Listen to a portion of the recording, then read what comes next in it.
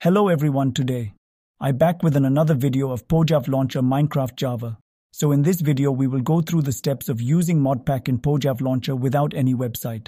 Now let's get started. Accessing the Modpack installer. Open the Pojavlauncher on your Android device. Navigate to the Profile and click Create Profile section in the Launchers menu. Now choose Modpack option, browsing and selecting. In this menu, you can search any Modpack for any version. Installing a Modpack. Select a specific Modpack that you want to install. Click on the Install button to begin the installation process. Installation progress. Show the progress bar indicating the installation progress.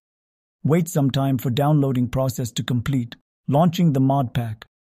Once the installation is complete, back to the main menu and locate the Modpack profile. There is also an important option to enable before playing. You must have to enable Virtual Render, otherwise you can experience crashes.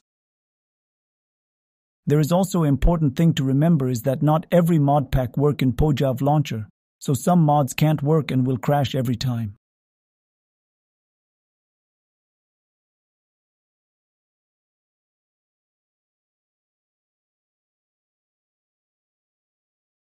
So that's it for today's video. Thanks for watching.